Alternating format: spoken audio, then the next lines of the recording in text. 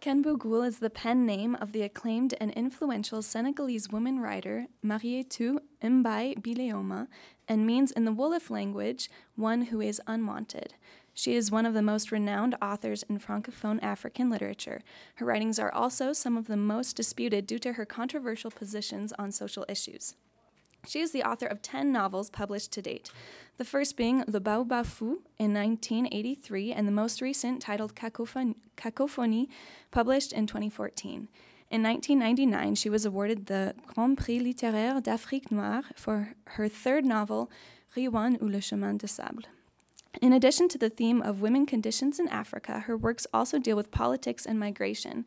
In her writings, she calls for a collective awareness of oppressed African people who can no longer languish in lethargy and feed on endless illusions. The title of her lecture today is Migration and Politics in Africa. In addition to discussing these topics, she will address how she includes these themes in her works as an artist-writer. Please join me in welcoming Ken Bugul.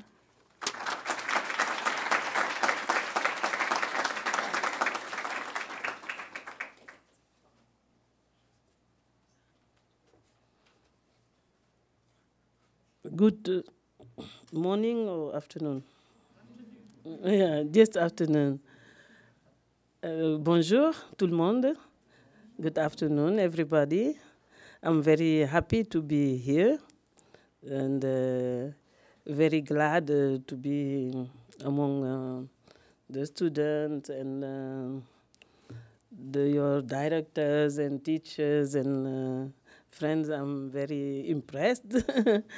And I'm very happy to be in Utah because it is one of the states in America I want to visit, Utah, Wyoming, and Montana. So this year, Utah. I hope next time, Wyoming and Montana, just for the landscape, the mountains, the stones. I like nature and the environment. I'm so happy to be here. Fortunately, there is no mountain. If not, I'm not going to talk. I'll watch the mountains. But so I'm going to watch you. So my English is not very good. But anyway, as what I'm talking about is something I'm feeling deeply in me and something from Africa. I'm living in Africa. And I'm very happy living in Africa, facing all the situation, all the issues by the everyday struggle, because we are always struggling. I used to say that in Africa, we don't have problems.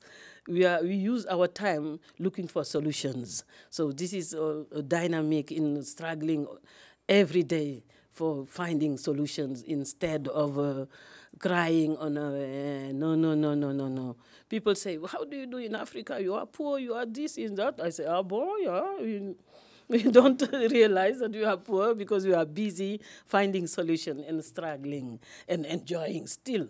One moment of life, 1 second, 1 hour, 1 day, every moment is important. So to be in the process of enjoying each moment as if it is the last one, make the things very dynamic, and I'm very happy for that way of life.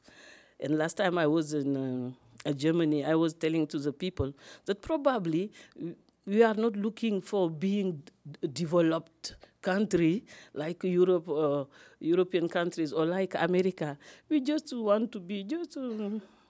not too much, because the day I'm going to be in a developed country in Africa, I will lose a lot of, can you call that? To be involved in being ready for any moment, looking for solutions. But if I have everything, I'm just going maybe to bore myself. So I'm very happy to live in Africa. So when we are talking about migration and politics in Africa, it's a big issue. So I'm just going to give you an overview, because if you want to talk about it, we need maybe 2, 3, 4, 5 sessions, because Africa is a very big continent. And from the north to the south, eastern side and western side, and sub-Sahara Africa in the Sahel, completely different from the western side. You have Central Africa. So it's a big, huge world. It's a world. Africa is a world, because even a country is a world. So if you have 54, we don't know sometimes if you are 53, 54, or 55 because of South Sudan and in Somalia, some of them, they say we are a country, so we are lost. Let us say 55. So the problem of migration, usually in Africa, in the old days, before the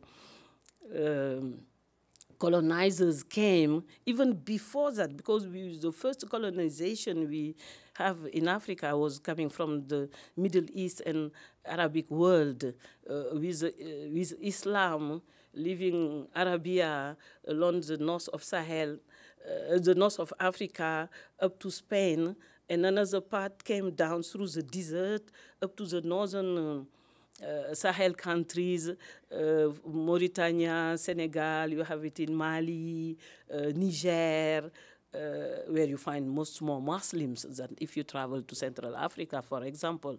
They did not go further because of natural obstacles like lakes or rivers or mountains or forests or whatever. But in the Sahel region, those countries close to the Sahara, the invasion of Arabics, but with religion, with Islam. Before they came, we used to live to enjoy life because we had, we was living sometimes, I say, into bracket primitive lives, but I like a primitive life. It is not that means that we are wild people or we are in the forest like the lion, and no. It is just enjoying. If you are hungry, there is a fruit, you eat the fruit. You are thirsty, you have natural water, you take it, just to live simply, but good. But when we start having these people coming in Africa, our problems started at that time. And then with the colonization, the inheritance we have from the worst, I think, we have with the colonization from English people, from French people, Dutch people, German up to the Second World War, not too much German, Italian up to Ethiopia, etc., Libya, Ethiopia, but mainly English, French, mainly. And they decided in the end of 19th century for their own purpose. I don't know where they were sitting, somewhere in a European city, in an office, and they took Africa like a cake to just share it among the colonizers. So France, yes, me, Senegal, Mali, Niger, Burkina Faso, Chad, up to Congo-Brazzaville, and 16 countries were colonized by France. And then we have England, in sub-Saharan Africa, in Ghana, in Nigeria, Kenya, and then the rest of Africa up to South Africa. And when they started now designing the countries and making borders, it is where we started really having a problem of borders, because they did their own borders according to their own interests, and like children saying, no, give me more, no, take this, no, I like this one, no, this one is for you. And then they were just like children in front of a cake or something like that. And the problem is it brought particularly, you see in Senegal, Mali, Guinea, we have the same people living in different countries. For example, we have a rebellion in the south of Senegal, in Casamance, and that rebellion is lasting since the 80s, and it is difficult to solve the problem of the rebellion, because the people of Casamance, half of them, the origins is from Guinea-Bissau. You have the Balante people are shared between the south of Senegal, and the other part is in Guinea-Bissau. You see, for example, I was living in Togo during 5 years. In Togo, in Benin, you see the people, they are traveling from Togo to Benin to bury people. So when you are at the border of Benin and Togo, you see, how do you say, when a dead person, les coffins, là, les... yes. Crossing the border, because somebody died in Togo, but the village is in Benin. And somebody dies in Benin, no, the village in Togo. And this comes from how the European people sitting in Berlin, I think it was in Berlin, just traces the borders of the countries, not taking into account who were living there. The people, for same language, same family, living there, they don't mind about that. It was just a question of, no, this is good for me, no, give me a little bit more, no, reduce here. And reducing, they were dividing people, families, etc. So the problem of the borders started with the colonization. And up to today, we can't find a way to solve the issue because it brings a lot of conflict sometimes among countries. Between Mali and Burkina Faso, there was even a war.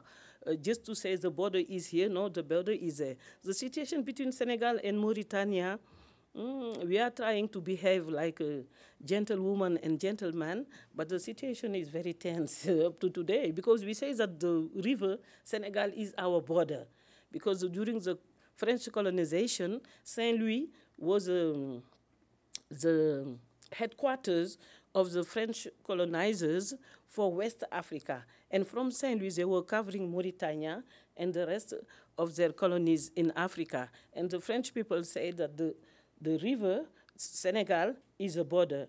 But before that, we did not have problems of border. The people of Senegal, in the northern part, they can work in the other side of the river. Even there is a movie called On the Other Side of the River, during the rainy seasons, and people from Mauritania were coming to Senegal with the cattle to find food, etc.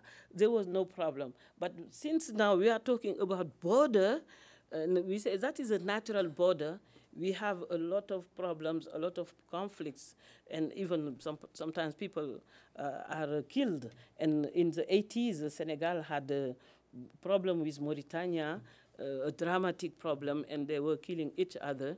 And the Senegalese people, they killed a lot of Mauritanians who were living in Senegal. So we have those problems of borders inherited from the colonization.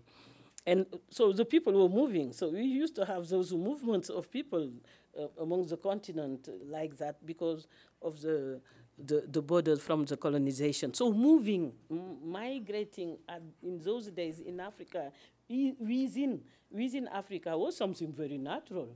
So there was no problem. We started having problems in the maybe 70s, 80s.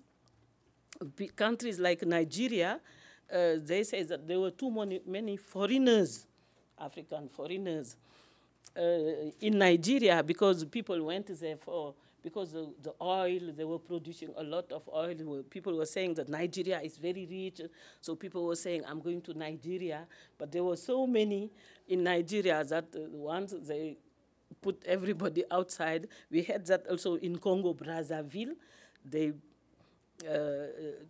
sent out many other Africans who went there also for the oil. It is a country, very big country, forest with a lot of resources, and not many people were living in the Congo. We used to have those kind of problems. But now, when we started facing now the big migration outside Africa to Europe, now we can talk about the modern migration. If not in Africa, we still have migration. People are moving a lot, much more within Africa than outside of Africa. People think that all African people are migrating. No, it's a very small little percentage compared to other migrants from other parts of the world. We still have this migration within the continent, still. But we talk about the migration from now Africa to Europe. what I can say about Senegal, for example, the migration, we used to have types of migration, because in the early 20th century, it was France, our colonizer, who asked one of our politicians, Blaise Diagne, that they need soldiers. They need soldiers for the First World War, 1914, 1918. So I think that it was Clemenceau, who was in France, asked that Senegalese man, Blaise Diagne, I need 50,000 soldiers from Senegal. And Blaise Diagne sent 71,000, more than what Clemenceau needed. So those 71,000 from Senegal, from Mali, because in those days, with the colonization, it was called l'Empire. C'était le Soudan. Soudan, Mali was named Sudan, and Senegal, they called them le Sudan.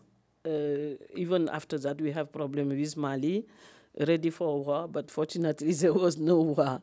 And those 71, some of them, of course, they died during the war.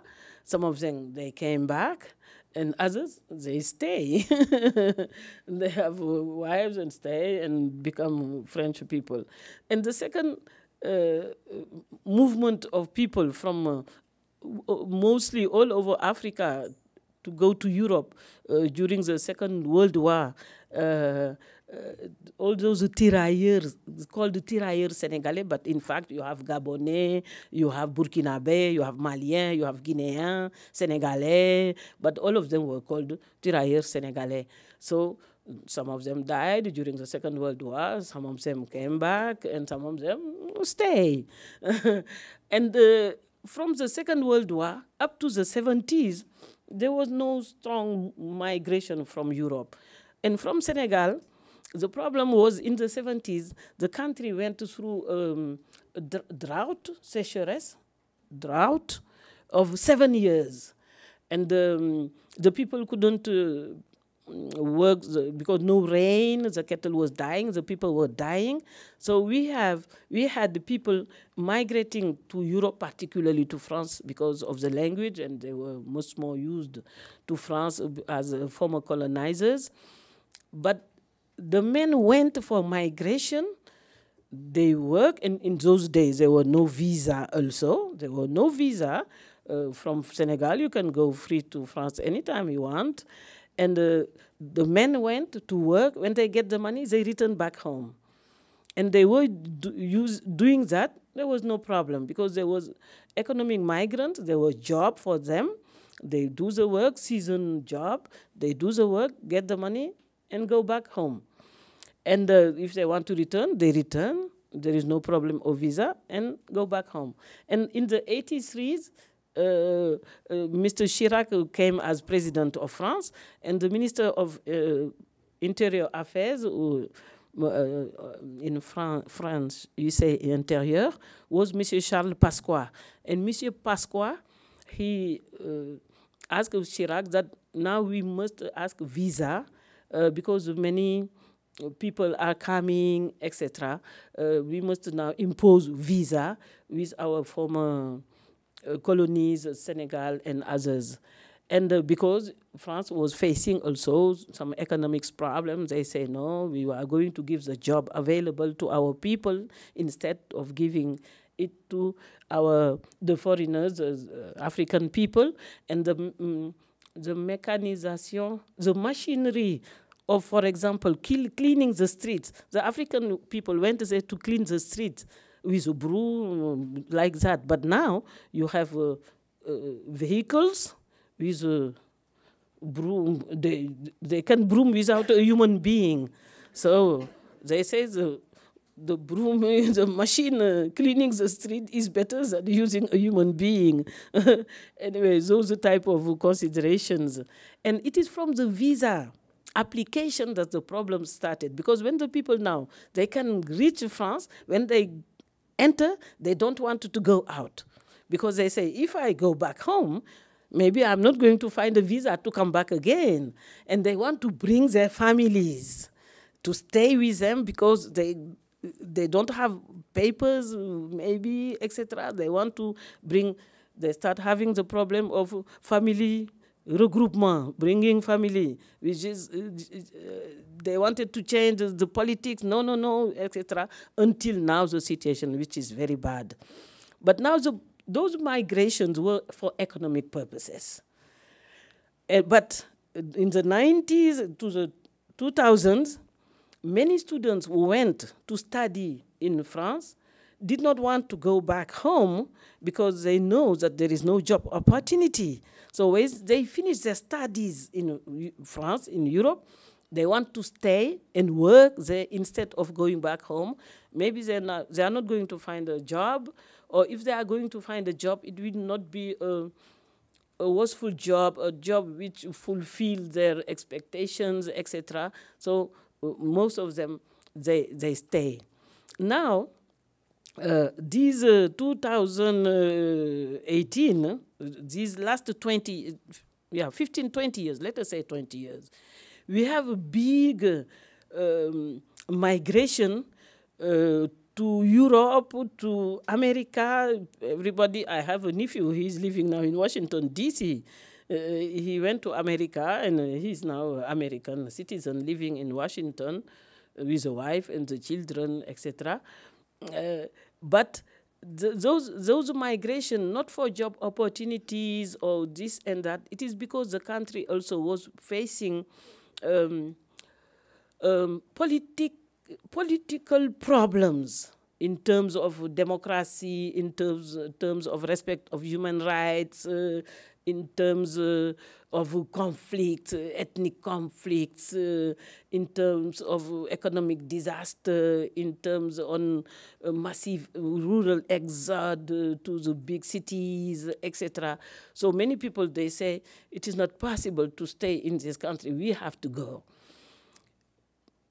They were trying to find a visa, to find a flight, to go somewhere, and from there, and we see that from Senegal, most of sub-Saharan Africa, even the northern part of Africa, as a road to now to have a visa to go to the north was completely difficult.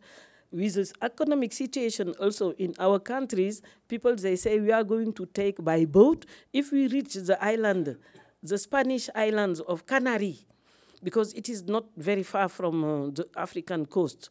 If we come to the Île Canary, we will be in Europe. And from there, now we can go to Spain, and from there we go to Europe. But the restrictions were so bad that some of them, they say now, we have to go through Morocco. We go through Mauritania, the Sahrawi country with the conflict was not very sure.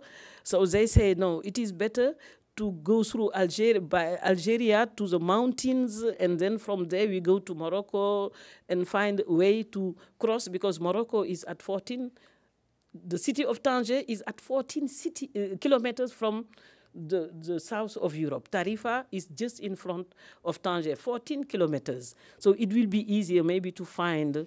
So Europe put a lot of restriction and gave a lot of money to Morocco, Algeria, to block the passage of migrants coming from sub-Saharan Africa, and even from Morocco also, because they have a lot of migration, Moroccan, Algerian, all of them, they want to go to Europe.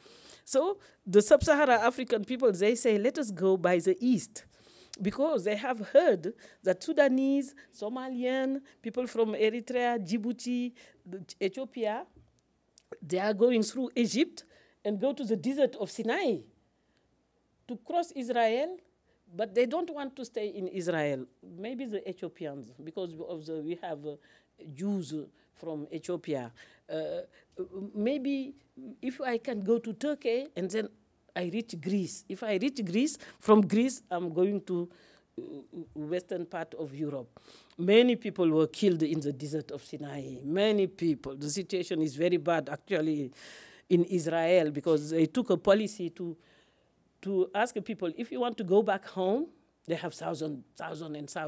We give you 6,000 euro or 3,000 euro, something like that. If you don't want to go back, we are going to put you in jail. And many of the migrants, they are on strike because they don't want to go back home, and are today in jail. I think the United Nations is asking Israel to be a little bit human with those people, but by the time being, I don't know what is happening. And now the migration we have from sub-Saharan Africa, so that road was complicated, closed. We don't go by that way. Now we have the desert of the Sahara from Niger, from Mali and Niger. But the Mali, actually, with the situation at the northern part of Mali, with Al-Qaeda in the Sahara, with the terrorists, with the situation of the rebellion, the northern part of Mali is very bad for migrants. Some of them, they are used as terrorists, or they are killed, or they are exploited, etc. And now the road is Niger.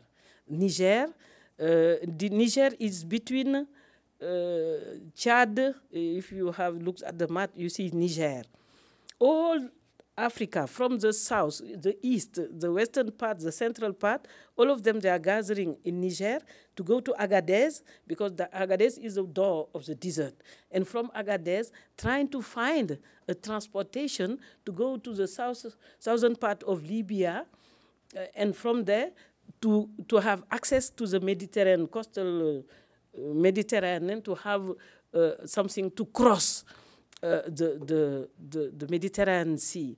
And this is the drama that we are facing today. How many thousand and thousand, 10,000 people, young people, strong, young, beautiful, yeah. Young people are always beautiful.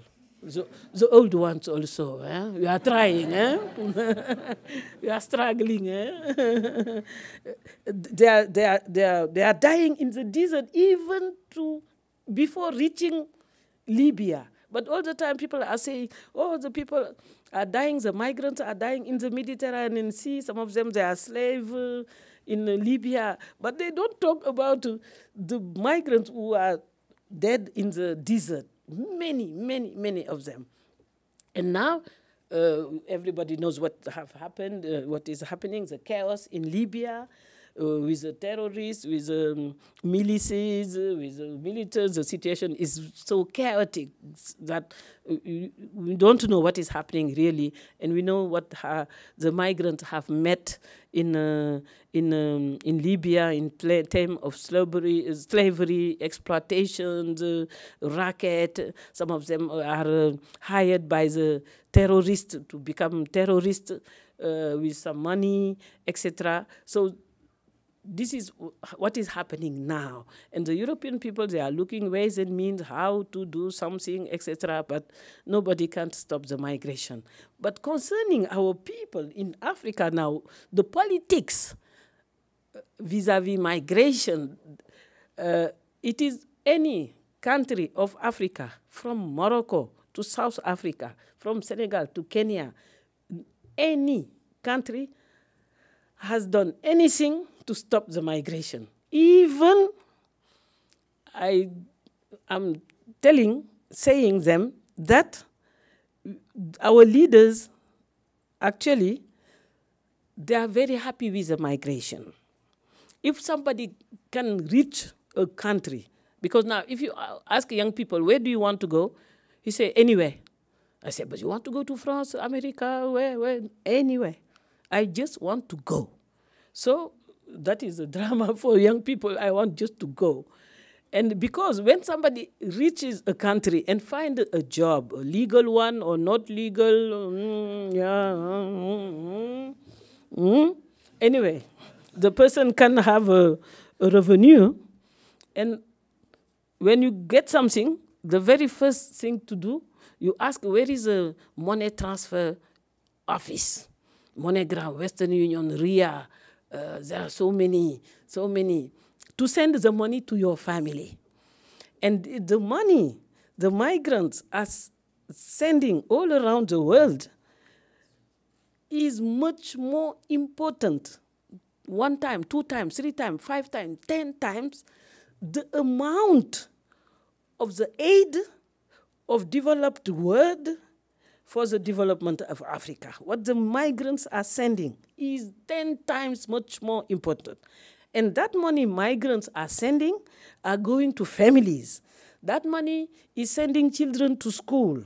That money is giving access to some health care issues. That money is improving the nutrition, what you are eating. The migrants are having Africa like that, like a baby.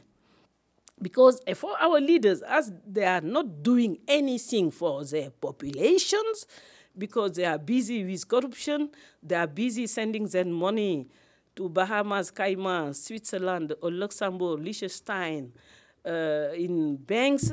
They are busy of being re-elected.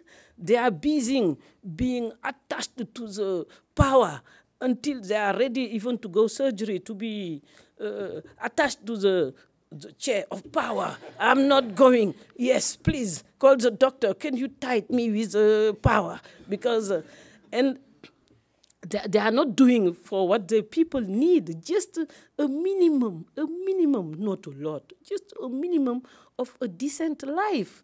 Just you can eat, even if it is one good food, one day, to take the children to school, to take the children to health care, small health care, primary health care, just the minimum for a decent life for common people. All of us, we must have access to a minimum of a decent life, a minimum. All humankind and the animals, my friends, we have all the trees. We must. It is a due, something which must be, I don't know, a law that every human creature, the trees, the animals, the human beings, we must have access to a minimum of decent life. And the African leaders, none of them, I tell that, you can call them, I say none of them, none, this big continent, none of them is meeting the expectation of their population. So they are happy with that. They are not doing anything. And some European or developed countries, they are giving money to block the migration of their people. They are not doing anything. They are not providing education. They are not providing training. They are not providing a job. They are not providing leisure. They are not providing a healthy environment. They are not providing culture. Culture is very important as food. I think culture is more important than food. Because if you have culture, you are not hungry as somebody who is stupid. Somebody who has no culture, he's always eating. But if you have culture, you know, your head is busy with something else than when you don't have culture. Culture is very important to provide to the people. We don't have access to all that. How can you live, young people, without education, without training, without job opportunities, without perspective, only corruption, re-election, keep the power, being in the power forever?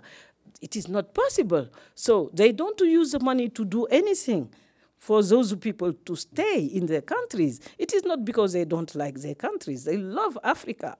Africa is a country that you must love. It's beautiful, it's big, it's... somebody can't say, I don't like Africa. No, it is not possible.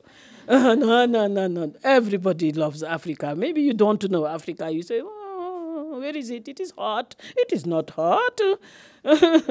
And so all the young people, they like their country. They want to live in their countries. But how can you live in a country in front of the disaster of the behavior of the African leaders? So they don't have any policy or whatever. They are encouraging, because the migrants, when they reach somewhere, send the money, this brings a balance.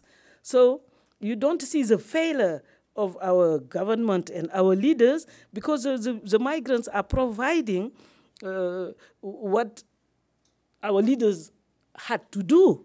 So this is a problem. So they say if the problem, there is no more migration, I think that many of our African leaders, we will return to those days in conflicts, in wars, in genocides, and whatever can happen. But I always say that the African people, we know that they have failed, but the responsibility of the countries, the Western countries, Europe, America, where the migrants want to, they have to take their responsibilities, not talking about the migrants, addressed to the migrants, but addressed to the leaders of their countries.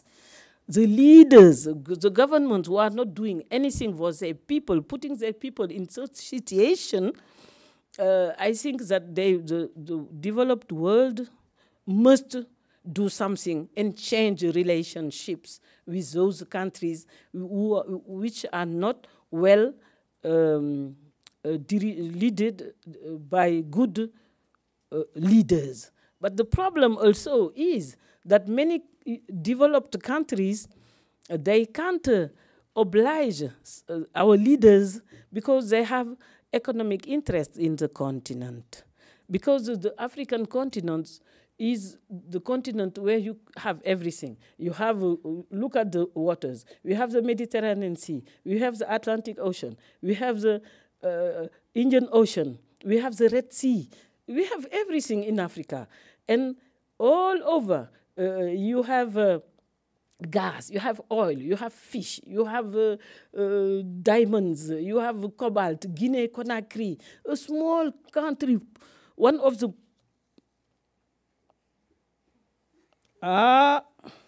They say, Mariètou, you talk too much. Maybe my glasses are not good. Mariètou, you talk too much. It is time for questions now. Now. So, thank you. No, I'm joking. She said it is just time for questions. And many countries, they are interested in our resources, in our cobalt, rutile, etc. So they are protecting some stupid leaders so they can exploit our resources, make our people poor for a continent which is so rich and rich for the future. Not rich for... Africa is important for the future. And now we used to have our former colonizers, the Western world, but now we have China coming. China is really in Africa, exploiting, not dealing with what is happening. You can die, or it is not our problem. We need our resources. We have Turkey. Turkey. When I was living, the president of Turkey is in Senegal. We have India. India also is coming slowly. But China is really the big grabbing. So they are interested in our resources, and they are not interested in the people. So if you are not interested in the people, how can you solve the problems of the people? So that is, I'm going to stop because I'm asked to ask the question so I can continue to talk about. Thank you so much.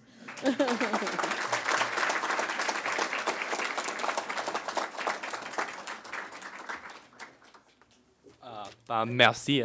De rien. We'd like to thank Bugul for her remarks. And before we turn to questions, we wanted to really quickly thank the Kennedy Center and the Department of Africana Studies for sponsoring this event. Quick reminder that tomorrow, Bugul will be speaking again on the situation of women in Senegal. That will be sponsored by the Women's Studies program as well. That will be at this same time in the basement of the JFSB, room 92. Thank you once more, and I think questions?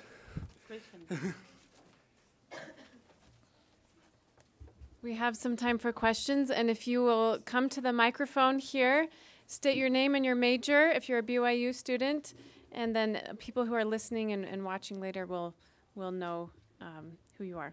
Thank you. Hi, Ms. Bugul. My name is Hamilton Brotherton. I'm studying political science. I actually served in Benin and Togo, so I've seen a lot of what you've been talking about. And so you talked about how immigrants sending back money is what is really helping the people, and that the foreign aid that other countries sends does nothing. What would you change, say for the United States? How could we send money so that it is used effectively and not for corrupt reasons? Yeah, thank you. I think that countries even don't, the aid is not in terms of money. Not only money, not only cash. It is in some programs, etc. And when it comes, they don't know in which areas we need that aid. Sometimes it is politically used.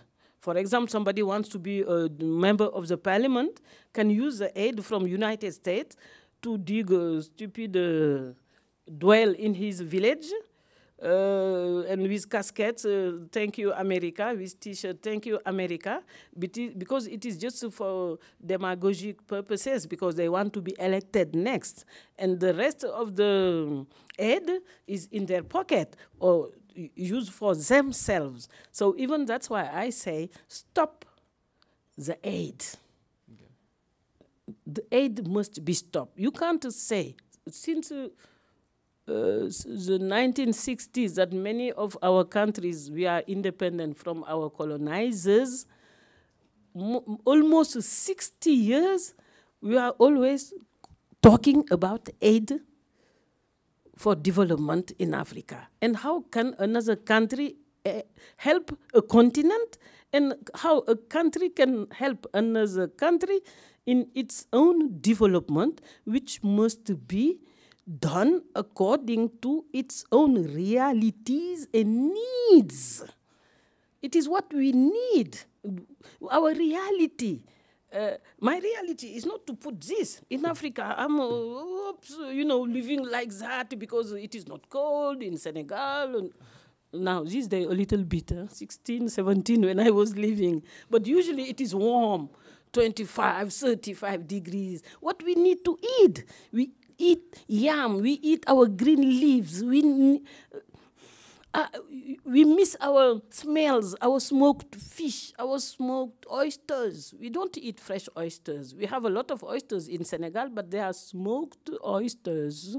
And what we need, but the aid of development is not coming for that. The aid of development, because it is from a country to a country, because the aid is a government to another government. And when it is from a government to another government, they don't take the populations what they need, because it is a governmental affair. United Nations, all of them, they are governmental, and it is government to government. Some NGOs, some, not all of them, because these days we don't talk much about NGOs because they are doing bad things, but some NGOs, non-governmental organizations, or some associations, even the associations are better, who are going to Africa or Latin America or Asia and being in touch with the people, asking for their needs, and with their collaboration and their local expertise, do something to improve something, and when they leave, the others can continue. But if you say aid to development, you bring machines. When you go, we don't know even how to switch it off. And when there is a little problem, how to repair it? Because we don't know it. We have not done that machine. So I say, aid, stop. Because if we stop it, even though we will go through some troubles, but after the troubles, the situation will be more clear, because we will put the responsibilities of our leaders just now naked. Now, no more aid. Okay. What do you do for your people now? I think that is very important. So stop. And will that to aid of development. Immigrants to keep sending money back home? No. If the migrants don't send money back home, they need not to stay in the country. because they migrate for that, But to find the money to send. if proper aid is given, will there still be a necessity for them to send money back home?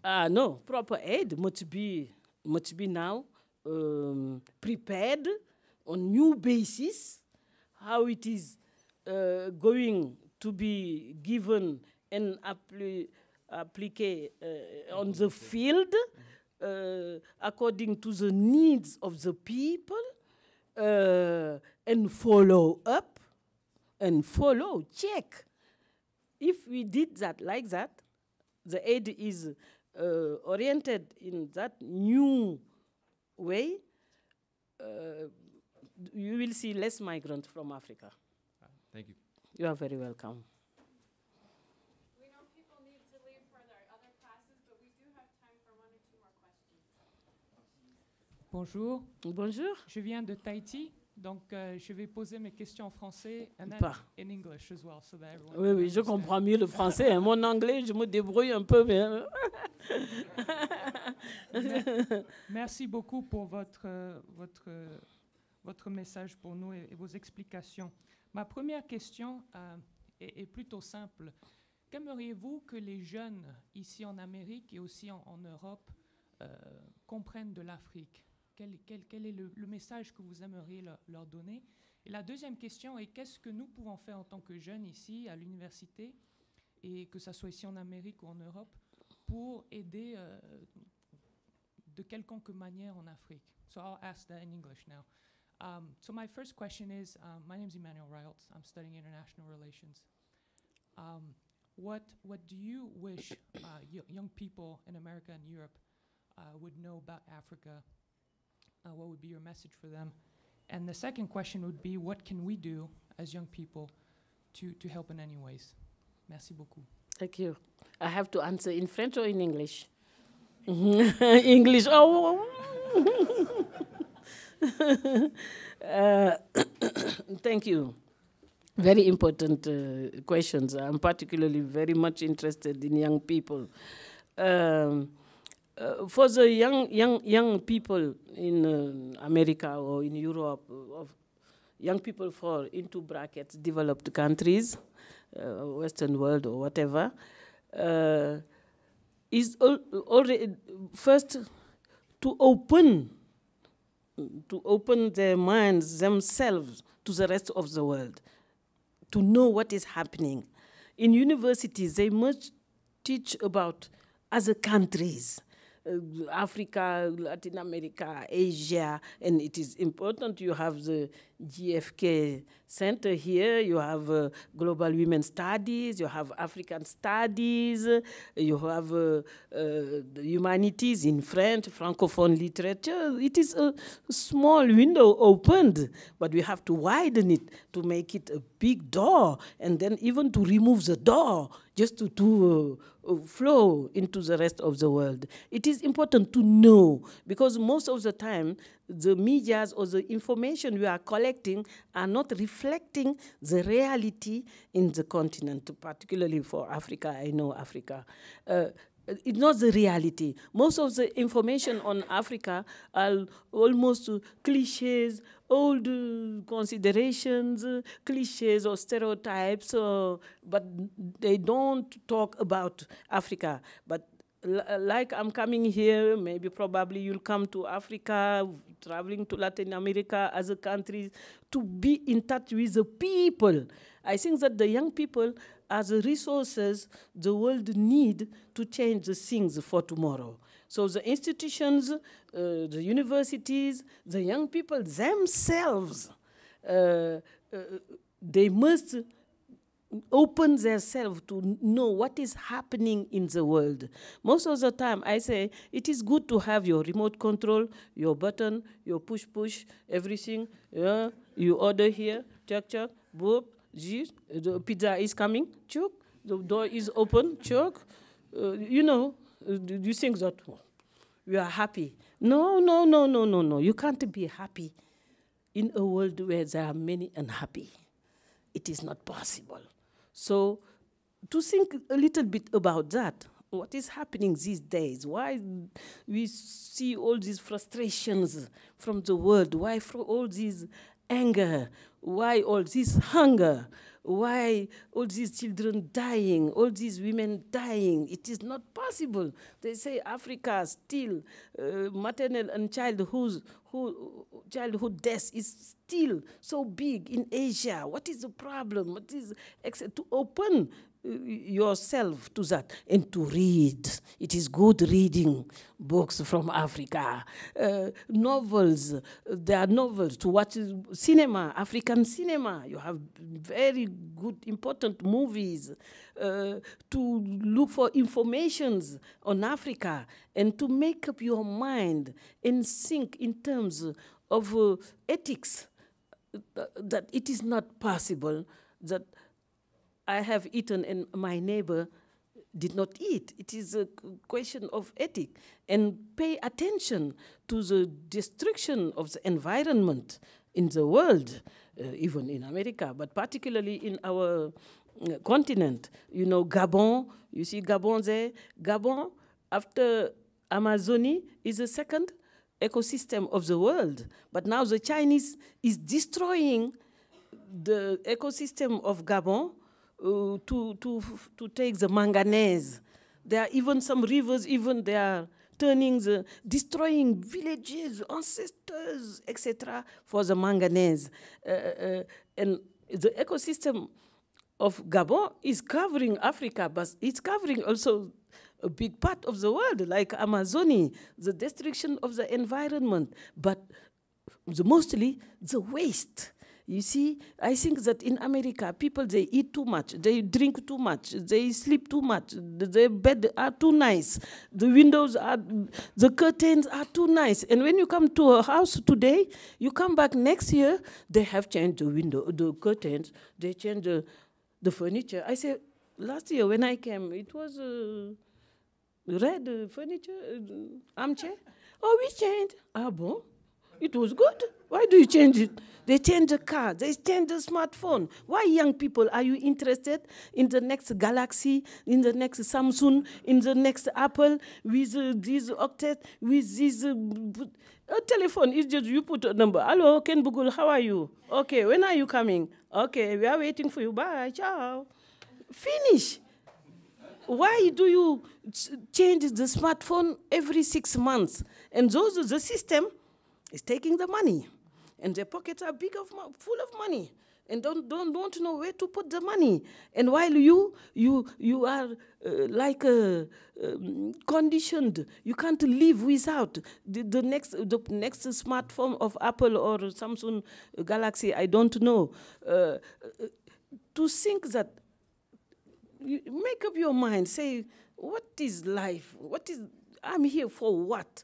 To give a sense to the life, to give, and you will not be boring, you will not be frustrated, you will feel much more happier because you are thinking of the others. I think that the new generations, they must think of a better world for everybody. If there is a better world for everybody, there will be no problem. And countries who are complaining about migration, if we have access to education, a minimum of education, a minimum of health, a minimum of, when we are even healthy, educated, we can have our own business. We need not to find a job from the government. We can have, you will see less migration because the migrants are not happy abroad. African migrants, they are not happy abroad. The best place to live is in Africa. But the situation is difficult, so the young people must think of that. Your Department of Women's Studies, Global Women's Studies, African Studies must put emphasis, reinforce the knowledge of the rest of the world, and organize even some travels, some exchange programs for students to travel to Africa or Latin America or to the rest of the world. I think that the future of the world is in the hands of the new generation. Not in my hands. Me, I'm an old lady. I'm trying. I have done. I'm still doing. But my time is finished. It is your time, the young people. Thank you very much.